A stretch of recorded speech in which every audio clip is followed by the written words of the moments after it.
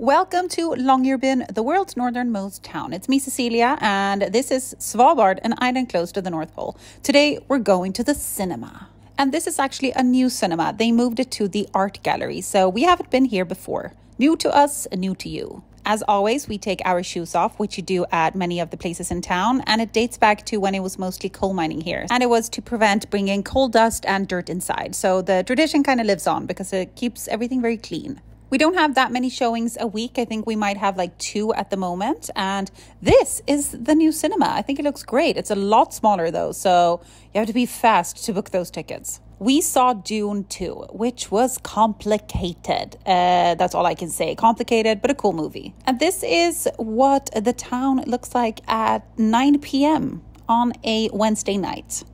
Bustling city. On our way home, we had some traffic, as you can see. And then we were back. Love you guys. Bye.